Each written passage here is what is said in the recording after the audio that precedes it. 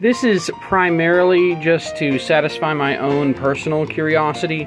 So I have this HP laptop a customer brought in that has Intel Iris Z or whatever graphics, and I wanted to see how Premiere 2024 would run with it. If I would just not close the thing, I could show you.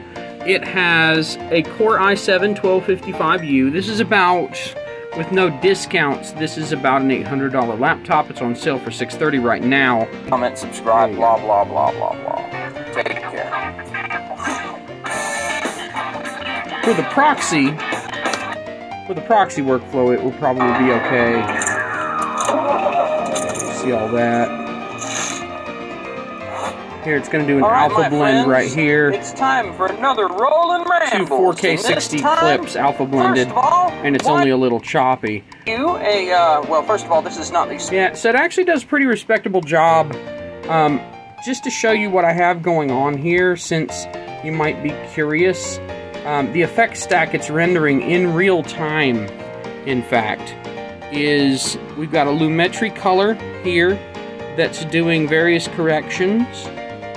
Further down, I don't think I did an HSL secondary on that video, but it's also in real time. Oh, I turned that off, but it was okay with it on. It's got a graphic EQ, and it's got a tube modeled compressor. So it's basically rendering a Lumetri Color and 2 audio effects in real time with no problem on 4K 60 footage. This would be a perfectly acceptable machine for editing 4K 30 and below on the go. 4K 60, it's okay.